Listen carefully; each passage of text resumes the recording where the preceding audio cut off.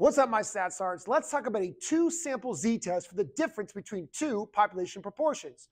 So we have population proportion 1, population proportion 2. Maybe this is the proportion of men that have a college degree, and this is the proportion of women that have a college degree. So we're analyzing the categorical variable, do you have a college degree? And we want to see if there's a difference between the proportion of men that have a college degree and the proportion of women that have a college degree. So anytime we look at two things, we naturally care about the difference. Is there a difference? If there's no difference, then they're the same, and we're going to get a difference of 0. But if the proportion of men is bigger, then we're going to get a positive number. If the proportion of women is bigger, we're going to get a negative number if we do it in this order.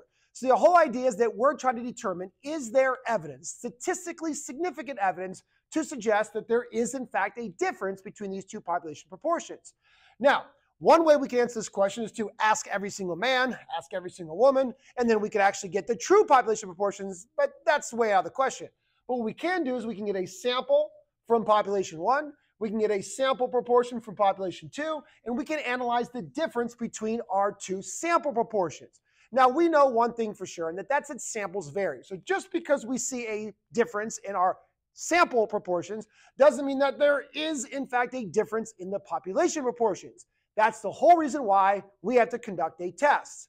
So that's the idea of what we have to do. Now, a test has 4 pretty simple steps. Some people will say 3. It all depends what you include in your steps. But essentially, step 1 is we have to define the parameter of interest and name the test and give our hypotheses.